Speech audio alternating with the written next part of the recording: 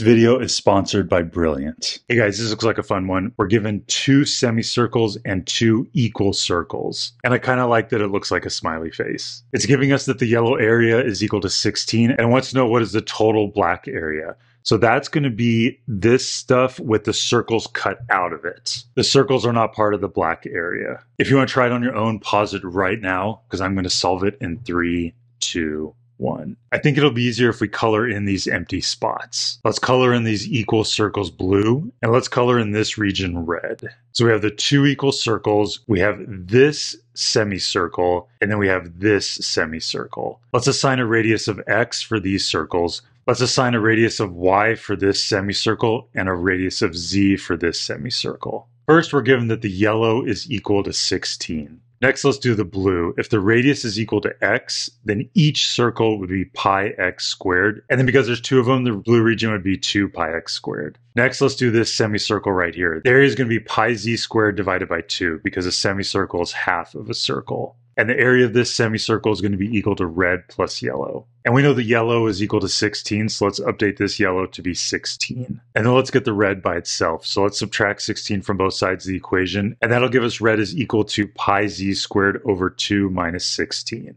And I kind of like the colors on this side, so let's swap them. And last, let's do this middle semicircle. It's going to be pi y squared divided by 2, and that's going to be equal to the black region plus the blue region plus the red region. So we know that the blue region is equal to 2 pi x squared, so let's plug that in for blue. And then we know that the red region is equal to this right here, so let's plug that in for red. And then we can subtract all this stuff from both sides of the equation. On the right-hand side, all of this will cancel out. And now we have a formula for the black area.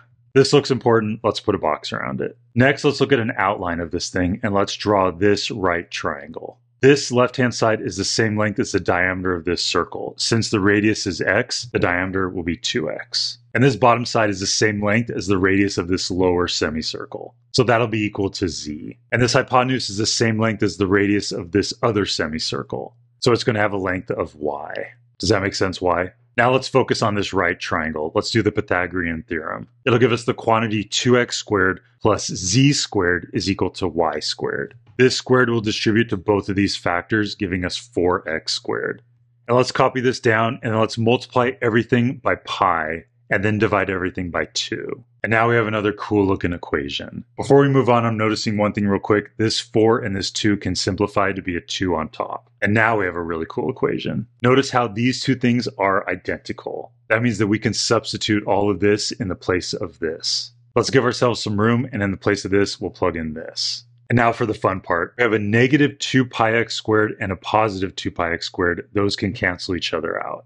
And then we also have a negative pi z squared over 2 and a positive pi z squared over 2. These can also cancel each other out. And now 16 is all that's left. So we have the answer to our question. This black area is equal to 16 square units. I really like this problem. I like the smiley face looking thing, and I like how everything's simplified in the end. It really was a brilliant problem. Speaking of brilliant, let's talk about Brilliant. I love Brilliant. It has thousands of lessons to choose from, and all of them are interactive. You learn by actually doing. I've been traveling this summer, and Brilliant's made it easy and fun to keep learning new things. I finished up How Technology Works. It's really cool to see the inner workings of technology that we use every day. The next course I'm thinking of going through is this one here, Creative Coding. I went through Thinking in Code a couple months ago, and I really enjoyed it. Creative Coding is the course that follows that one. I haven't started it yet, but from the titles, it looks like it covers variables, loops, patterns, randomness. I'm excited to go through it. And if you want to go through it yourself, Brilliant has a free 30-day trial. Visit brilliant.org/andymath or visit the link in the description.